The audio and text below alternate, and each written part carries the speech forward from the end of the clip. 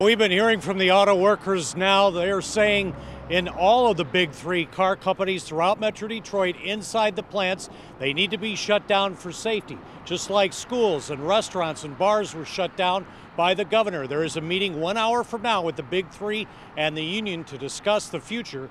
But the reality is right here across the street and also over at Ford in Dearborn. It's just not feasible for us to be in there. It's a cesspool of germs that there's no possible way they can keep us safe and healthy in this facility. Ford will only say a worker here inside Building 5 on the engineering campus in Dearborn tested positive, that the worker was not on the job at the time of exposure or diagnosis.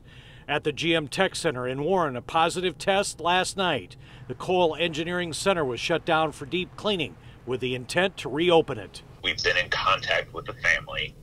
We've also been in contact with the people that this individual might have been in close contact with at work.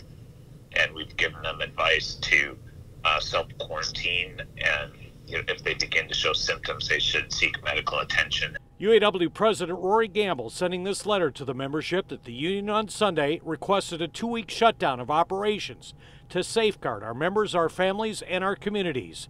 Your UAW leadership feels very strongly and argued very strongly that this is the most responsible course of action. The companies, however, were not willing to implement this request. They asked for 48 hours to put together plans to safeguard workers in their facilities.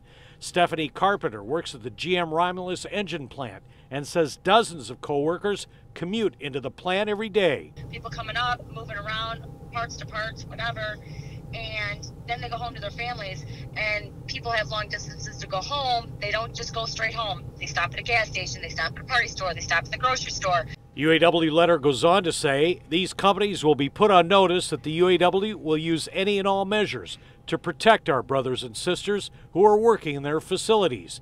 And make no mistake, we have powerful allies who have stepped up to help us. A GM spokesman said this earlier about shutting down plants. There's really nothing I can say that would just be speculation. We are watching this very, very closely. The union says their powerful allies are the governor and Congresswoman Debbie Dingell, who pressured the big three to form this task force. Again, the meeting in 1 hour. We are told it will be a conference call. We will keep you posted. Live in Warren, Jim Kurtzner, 7 Action News. All right, thank you, Jim.